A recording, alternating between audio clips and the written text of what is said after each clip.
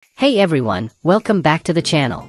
Today, let's talk about a pretty heavy topic that's been making waves across the globe, China's infamous work culture. You might have heard about Qu Jing, an executive at Baidu, who stirred up a storm with her take-no-prisoners approach to managing her team.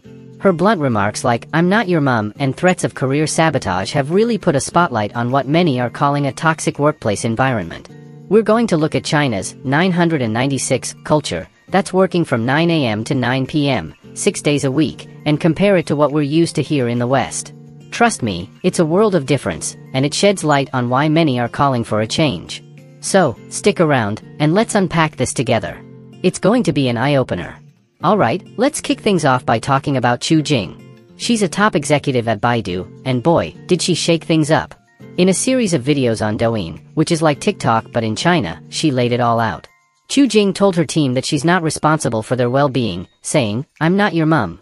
She even went as far as to say she could ruin careers with just a few words if anyone dared to complain about her management style.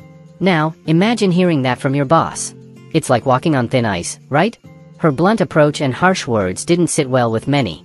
People across China took to social media to express their shock and dismay. The internet was buzzing, everyone wondering if this really reflected the company's values or if it was just Qu Jing going rogue. And then came the apology. Qu Jing took down the videos and said she was sorry. But the damage was done. The apology felt like a band-aid on a broken leg, especially when another controversial clip surfaced. This time, she was seen whipping a paper doll labeled SCMP after a negative article. Talk about adding fuel to the fire. In a bit, I'll show you a translated clip of Qu Jing so you can hear it straight from the horse's mouth. It's one thing to talk about it, but it's another to see and hear the tone and delivery firsthand. It really puts into perspective how these remarks were no small slip-up but a reveal of a much larger issue within the corporate culture at Baidu. Now, let's shift gears and talk about what working in China can really be like. You might have heard of 996, it's not a secret code, it's a work schedule. From 9 a.m. to 9 p.m., 6 days a week. Just hearing that makes you tired, doesn't it? This isn't just about long hours, it's about a culture that pushes people to their limits without a pause. But wait, there's more. Ever heard of 007? No, it's not James Bond's new mission, it's even more intense than 996. Imagine being expected to be on call 24 hours a day, 7 days a week. Companies like ByteDance and Pinduoduo are known for these grueling expectations. It's like being in a race with no finish line in sight. Comparing 996 and 007, you see a stark picture. 996 is like a marathon with a brutal pace, while 007 is like being asked to sprint that marathon nonstop. Both demand more than just time, they take a toll on people's health and spirits. Imagine missing family dinners, children's bedtimes, weekends with friends, all sacrificed at the altar of work. I've talked to folks who've lived this reality, and the stories are gut-wrenching. One person told me, "It's like being a machine that's always on, but even machines need to rest." Another shared, "You wake up, you work, you sleep, you dream of work. There's nothing else."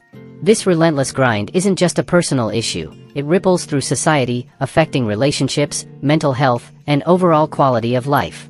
It's a steep price to pay, and one has to wonder, is it worth it? Let's take a moment to cross the ocean and look at how things are done over here in the West, especially in the US and Europe. Now, it's not all 9 to 5 with weekends off, but there's generally a clearer boundary between work and personal life. Even in the tech sectors and gig economy, where the lines can blur, like when app developers burn the midnight oil or Uber drivers cruise late into the night, there's still a sense of control over one's schedule. But here's the kicker, while the West certainly has its share of workaholics and demanding bosses, there are legal guardrails that keep the wildest excesses in check. For instance, in Europe, labor laws are pretty strict about how many hours you can work, ensuring you have time to unplug and catch your breath. In the US, although it can be a mixed bag, there are overtime laws that make sure you get paid extra if you cross the usual 40-hour workweek threshold. Now, with the rise of the gig economy, we're seeing some of those boundaries get pushed. People are talking about hustle culture, where you're always grinding, always on call.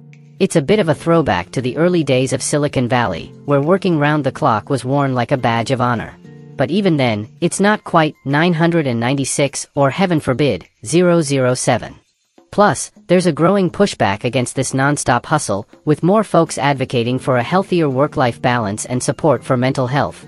So, while the West isn't perfect, the conversation here is about finding balance and remembering that workers aren't just cogs in a machine, they're human beings who need time to live their lives outside of work. And that's a crucial difference. It's not just about the hours you put in, but also about respecting the person doing the work. Now, let's dig into the real cost of these work cultures. When your job demands almost every waking hour, what's left for life? The toll on health is more than just feeling tired. It's about chronic stress, less time for exercise, poor eating habits, and not enough sleep. Imagine running your car nonstop without ever taking it in for maintenance. Sooner or later, things are going to break down. Then there's the impact on society. How do you build a family or maintain relationships if you're always at work? It's like trying to grow a garden without water. And let's not forget about mental health. The pressure cooker environment of 996 and 007 can lead to burnout and serious anxiety.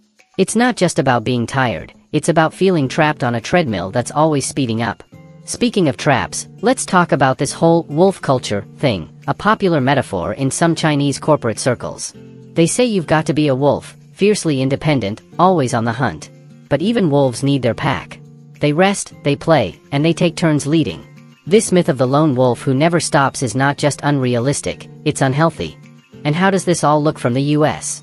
Well, there's a big misconception. Some folks think because this is the norm in China, it's okay to call or email Chinese colleagues anytime. It's like assuming someone's always home just because the lights are on. We need to rethink that. It's not respectful, and it just perpetuates the problem. So, are companies doing anything about this? Some are. After a lot of public outcry and even some tragic incidents linked to overwork, Chinese authorities and some companies have started to push back against 996. But change is slow, and often, company statements about reducing hours are more about good PR than actual practice.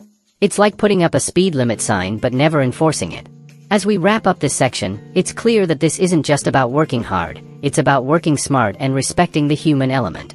After all, a machine can run 24/7, but even machines need downtime for maintenance. And unlike machines, people need time to live, laugh, and love. It's what fuels our spirits and keeps us truly productive. Alright, folks, we've covered a lot of ground today. From Qu Jing's controversial management style at Baidu, to the relentless 996 and 007 work cultures, and how these compare to work standards in the West. We've seen how these demanding schedules not only exhaust the body but also strain the soul, and how they clash with the idea that to be productive, we must also have time to recharge and live our lives outside of work. It's clear that while ambition is a powerful fuel, it shouldn't burn us out. Work is a part of life, not the whole of it. We talked about the myth of the lone wolf, always on, always solitary. Remember, even wolves thrive on cooperation and balance. Now, I want to hear from you. How does your country handle work-life balance? What kind of hours are you putting in? And what do you think can be done to make sure that while we work to live, we don't live just to work? Drop your thoughts and stories in the comments below. Let's get the conversation going. The more we share, the more we can understand and advocate for a global standard that respects personal time and values human well-being. Don't forget to like, subscribe, and share this video if you think it's a conversation worth spreading. Thanks for tuning in, and let's keep fighting the good fight. Together, we can make sure that our jobs enrich our lives, instead of running them.